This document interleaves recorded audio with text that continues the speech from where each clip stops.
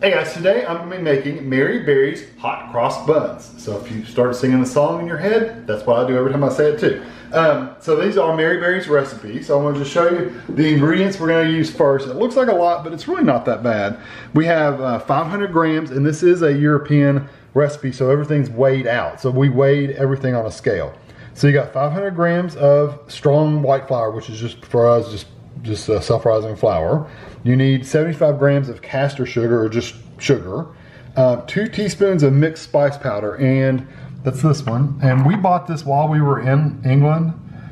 You can make this yourself if you're in the United States. You might be able to find it in specialty shops too, like Whole Foods or something. Maybe you'd be able to order it on Amazon, but we bought it while we were over there. There are recipes online, so if you need it, you can find it. So 2 teaspoons of that, 1 teaspoon of just ground cinnamon. You need 2 teaspoons of salt, which is right here. You need 10 grams of yeast, the fast-acting yeast. This was about a pack and what, a third maybe, something like that. Just weigh it out, that's what you do. 40 grams of butter, wherever my butter is, and it's melted. 30 grams of milk, or 300 milliliters of milk, sorry. 1 egg. You need 200 grams of sultanas. We didn't have sultanas at a local store, but so we used raisins, but you can buy sultanas at other stores. We just didn't have one close by us. You need 50 grams of chopped mixed peel. We have a recipe, we have a video up showing how to make this. This one is 1 lemon, 1 orange, and 1 grapefruit peel, and it's chopped up, finely chopped. And then the oil for greasing, and I forgot to mention the 1 lemon that was finely grated zest. So this is just the peel of a lemon, basically. And then for the topping, I didn't get it out yet, but you'll need 75 grams of plain flour and 2 tablespoons of golden syrup for glazing. We have golden syrup.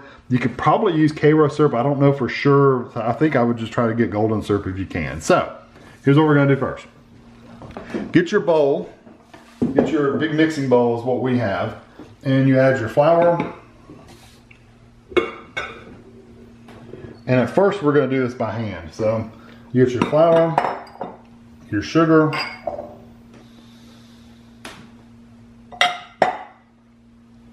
all your spices, your cinnamon, and your mixed spice,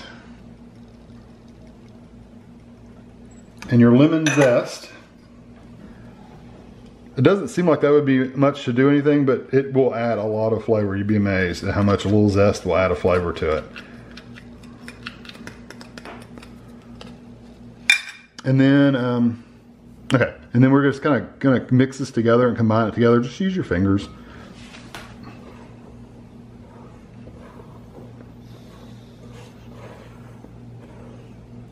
This one all kind of incorporated. The reason I'm not doing this with the mixer paddle, because you don't really need to right now, but you really want to try to get it by hand when we start mixing the dough up. You need to be able to feel it with your hand to kind of get the, get a feel for it. So the next thing I'm gonna do, I've got my butter. First thing I'm gonna do, I'm gonna add my salt and my yeast, but put it on my opposite sides of the bowl. So I'm gonna put my salt on that side. I'm gonna put my yeast over here. So the next thing I'm gonna do, I'm gonna take my milk and I'm gonna warm it up in a pan. You don't want it hot, you just want it warm, and I'll be back once it's warmed up. Okay, my milk's warmed up, so now I'm gonna add my butter. I'm gonna pour it right here in the middle. And you want about half your milk. You don't want to pour all of it in there. About half. You got a paper towel just to keep the drippings from going. And then add your egg.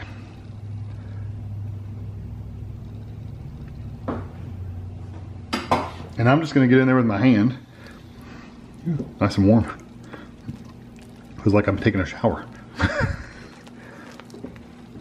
And you want it to form a dough that comes away from the side that's not real wet. Like right now it's it's dry right now, but it's too dry. So you need to add milk. You may not use all the milk, and I may have said that. If I did, I'm sorry. But we need to add some more of that milk to it, just to get a little wetter.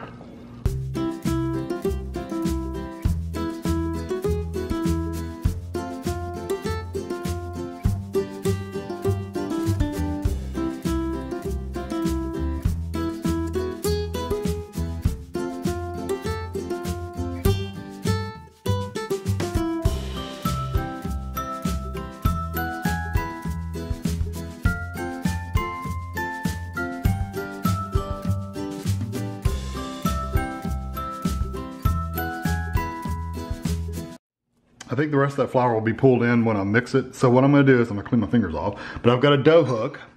I'm gonna put my dough hook on my mixer and I'm gonna knead it with the dough hook for 10 minutes.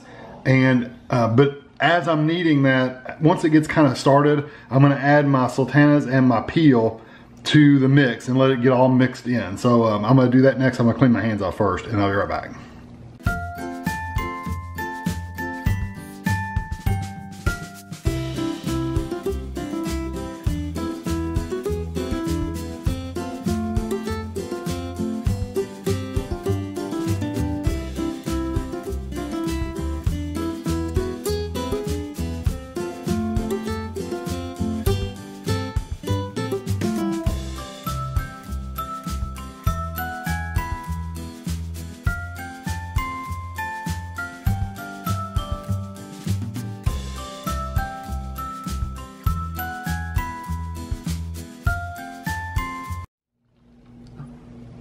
All right, it's done kneading, and actually, I didn't want to leave it on here too much any longer. It's been 7 minutes or so, 6 minutes, 6 or 7 minutes, and but it looks very elastic. It's very smooth. So now you want to take this and put it into a greased bowl, and all I do is have a bowl and I spray cooking spray in there. Some people use other oils, but cooking spray works pretty good. So just put it in there. Oh yeah, it's a tight, stiff dough.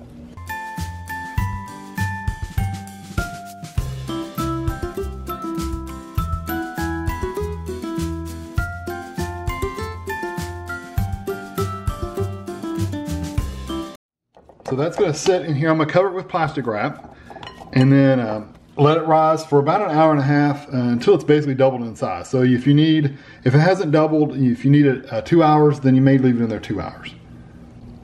All right, here it is. It actually ended up being 2 hours, but we're in kind of a cold, cool kitchen right now. So I actually moved it to a warmer room and it actually rose a lot better once I moved it. So if I'd left it for an hour and a half in a warm room in the first place, it would have probably been better. So now what I want to do is, this has to be broken up into 12 different balls. So what I'm gonna do is I've got my scale, and I'm gonna take it out of this bowl, if I can get it out. Oh yeah, pretty easily. I'll put the bowl on my scale, zero it out, and then I'm gonna lay this in here. What I wanna do is I wanna figure out how many grams each ball needs to be. So I'm gonna take my calculator, 1151 divided by 12. So they need to be basically 96 grams each. So now that I know that, I can take this out. And let me get my cutter.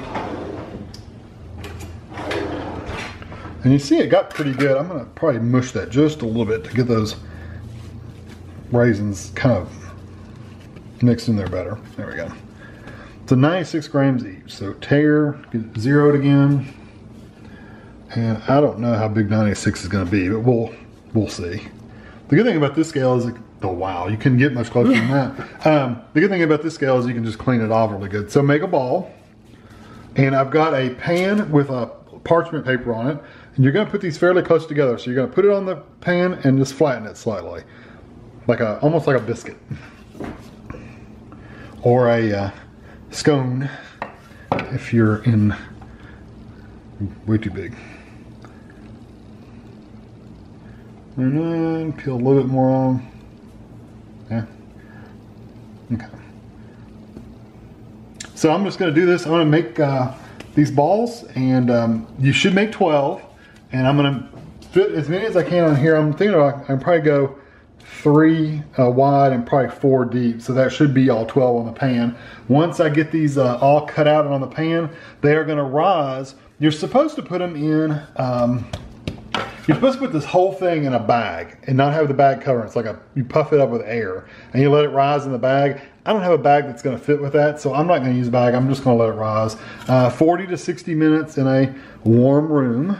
And then I'll be back to actually show you what they look like at that time. And there they are, all pressed out and washing my hands while he's recording. So I'm gonna let these warm up or set in a warm room for probably 60 minutes. I'll probably just go ahead and do the 60 minutes. They should be about double in size. Hey, here's what they look like. They've pretty much risen as good as they're gonna rise. So now you wanna do the cross on the top. So first of all, I got my oven preheated to 425, so you want it preheated, ready to go. I've got 75 grams of water, of flour, and then you want to add 100 milliliters of water to it. And we're going to mix that up until it makes kind of like a thick paste. I also have a piping bag. Tammy can show you that. I got a piping bag. It's got a 3 millimeter piping tip on there. It's just a regular old piping bag you would do frosting or whatever with. So it's a thick paste, which is what they said you should have. So I'm going to take this and spoon it into my piping bag. This is always the fun part. Ha ha.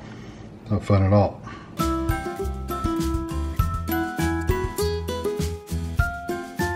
Okay, so you just literally just pipe across on here, and we'll see how this works out.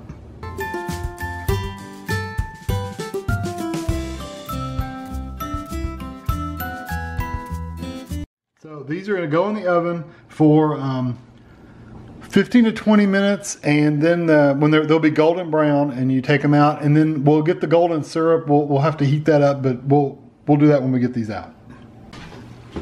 Okay, here they are. Look really good. They smell good. The crosses aren't quite what I was expecting. I mean, it's not bad, but they're not as flat as I was expecting them to be, but they're okay. So now you want to take, this is the Lyle's golden syrup.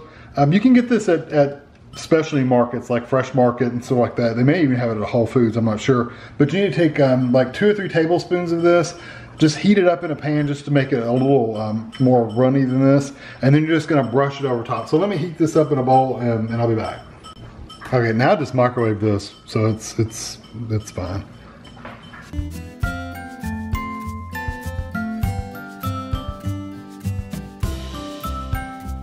Alright, so what you wanna do is take these off and put them on a wire rack and let them cool a bit.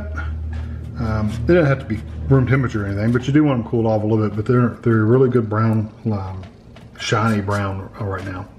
Okay, I looked up some of the history of hot cross buns. It says traditionally eaten during Lent, especially the week leading up to Easter. A 12th century monk was the first person to mark the bun with a cross in honor of Good Friday. There are lots of different myths about, different stories about this, but that is supposed to be the first one. The bread symbolizes communion. The spices represent the spices Jesus was wrapped in the tomb. And then you have the cross. So, hot cross buns. So, are you ready? Yeah, I'm gonna grab this one. No, yeah. You can grab you whatever. Or do you want to just use? No, let's see. You can eat these by themselves, or you can eat them. One. Or you can eat them with butter. Ooh, they're very hot. I'm gonna try the top. So it has that golden syrup on it. I'm gonna try the top just by itself. Okay. The smell is amazing. It has a very nice smell. It does. It's different though.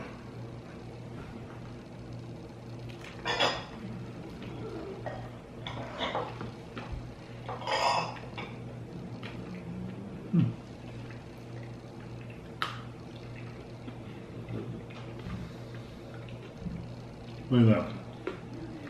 I don't think I've ever eaten anything that tastes anything like this, ever. I love the mixed peel. Yeah, you can taste that. It's got like a bitter, citrusy kind of flavor. The mixed peel is delicious. There's a little crunch to it. The butter. The top's very sticky. Where these just came out, they're still warm.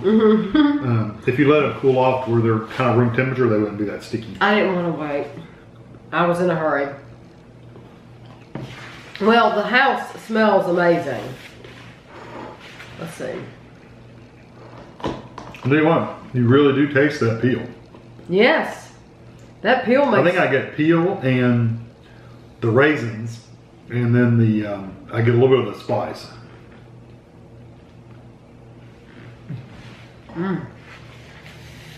That's good. Those are very good. I think when you eat it with butter, some of the other flavors are lost. I agree. It kills some of the spice. I agree 100%. I do have to say, I looked up the sultanas and raisins. Raisins are a little drier and not quite as plump and sweet. as a sultana. I wonder if a sultana would have done a little bit different flavor. I don't know. I looked up a lot of different people that were talking about them in the United States, and they used raisins because they're common. Yeah, sultanas are hard to get over here. Yeah, sultanas are not. They're from Greece. Yeah, they're not available like they are in the United Kingdom. I think those are delicious. Those are good. Not something I'd want to eat all the time. But for a once a year thing, a special like breakfast or whatever, I think that'd be cool. Yeah, well. And they are vegetarian. That's probably why you can eat them on Lent. And I'm thinking that you eat them for lunch on. For that day? Yeah, I don't know. I have no clue. Yeah, I would think. I don't know. Would you eat them with dinner or would you eat them just anytime? I have no clue. So, do you like it better with or without butter? I really like it both ways. Honestly. I like it better without. It has a little bit more of that spice flavor without. I agree. And I really like that spice flavor. I also read that there are many, many different varieties. I read in Australia that they do a chocolate hot cross bun. But I read that Tesco and Waitrose, that they have like 9 varieties or something of hot cross buns. They make them with all different sorts of things. Apples and cinnamon and all kinds of things. But not everybody may like sultanas and mixed peel, right? Yeah. But I think that mixed peel, if you didn't have that in there, I mean, that makes it. It does. It adds that just a little bittery sweetness to it. I mean, a tartness to it. Yes, very, very good. And I love the flavor of the raisins. Good texture and everything. Yes, that's very nice. This was the first time we've ever had one. Yeah. We've never in our lives had a hot cross bun. So the only thing I would do differently, I know the recipe said how much paste, but my cross paste, I think I would have made it a little bit thinner to where it would have spread a little bit more, like a little wider, or piped it wider. I think I needed to do it a little thinner because it's actually. You think crispy. You needed to add a little bit more water to it? Yeah, it. just to thin it out, not a lot, just a teeny tiny little bit more, and I think it would have made it wider. Instead of just sitting on top, it would have. I don't know. Maybe it wouldn't. Maybe it wouldn't have made any difference at all. That's what I would have tried next if I did it again. Well, these are good. I ate all mine. Yes, I'm working on mine, and I also read that you can eat them warm, you can eat them cold. So it's up to you how you eat them. And the dough, that recipe said the dough was good for a month in the freezer. So you can make it up ahead of time and then pull it out, thaw it out, and then make the actual buns. Right. Well, we will probably store these in a Ziploc bag. Yeah, once they cool off, they're not sticky. I wonder if you could store them in the freezer after you made them. Oh, maybe. It just said they were good for a month. I don't know. I bet you could because you can store bread in the freezer and it's fine coming out. I'm sure you could store these too. So, I hope you enjoyed the video. I put Kevin up to this. It was fun. I enjoyed it. Yeah, I could tell he enjoyed it. So, I hope you all enjoyed it too. If you've had the different varieties, let me know in the comments what variety you've had that's not the original, because I would like to hear about the different varieties that are out there. I think that's really cool because we don't see them. I don't see them in our grocery stores really. So I think you go to a bakery and get them, but that's yeah, they make them different here. They make them. They make them with frosting. With frosting. Not frosting, but it's icing. Glaze. Yeah, no, like a sugar glaze. They actually take icing, and put like I've seen them with frosting, white frosting, where they have made the cross with white frosting. Yeah, that's different. Yeah, this is we were trying to make them the traditional way. So I hope you enjoyed the video, and thanks for watching.